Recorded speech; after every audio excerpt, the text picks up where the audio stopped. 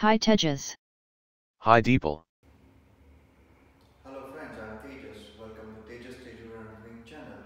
In this video, we will learn Cisco Wireless WLC Layer 2 authentication. Method 4 is static WEP plus 802.1x. It's a combination of method 2 and method 3. Enjoy this video and keep watching. Thank you. Tejas, on last video you taught me about the method 3802.1x. Can you teach me the method 4 also? Oh sure Deepal. Method 4.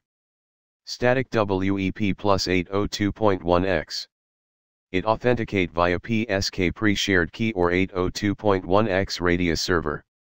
It uses encryption via WEP-RC4 algorithm. Encryption key can be 40 bits or 104 bits. Okay, so client can use pre-shared key password or the radius server authentication username and password. Here both will work, right? Yes Deepal, in this method WEP pre-shared key password and radius server authentication both will work. Okay. Tejas, can you teach me how to configure this method in Cisco Wireless WLC? Oh sure Deepal. Look at to the GUI session of my Cisco Wireless WLC. We will go in Guest SSID.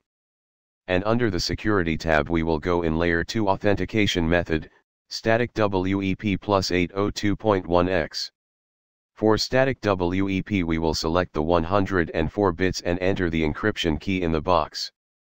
And for 802.1x it is already 104 bits selected.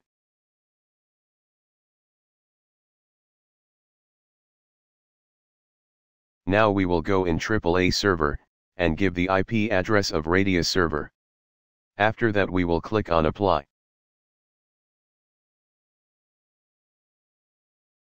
See here it mentioned that key should be 13 character and we enter only 9 for static WEP. So we will enter the 13 character and click on apply and save the configuration.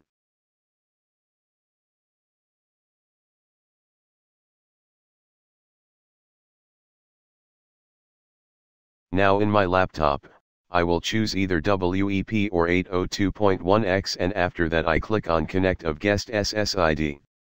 And after successfully authentication, I will receive the IP address and connect to the network. Tejas, my concept of static WEP plus 802.1x is clear now. Can you teach me the method 5 also? Deepal, that I will teach you in my next video. Okay. Thank you Tejas.